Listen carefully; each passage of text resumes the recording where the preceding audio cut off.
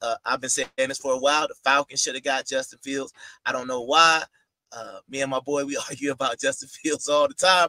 But I'm just saying, I want to see what he looks like if he has anything decent. So right now he got Pickens, he got Freiermuth.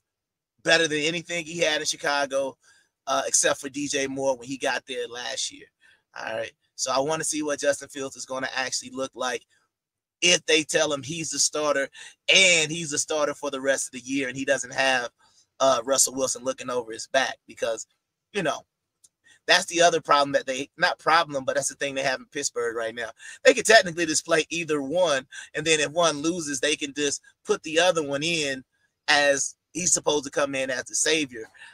I wanted Justin Fields to come in as savior after Russell Wilson had lost a couple of games, but since he's injured, it is what it is. All right. So, yeah. So shout out to Justin Fields, man. You know, you always, anytime you want to interview, man, my schedule's wide open. Because I would love to talk to you about how you really feel about, you know, how you got done at Georgia, how you got done by Atlanta, stuff like that, man. I love to have that type of conversation. But anyway, shout out to Justin Fields, man.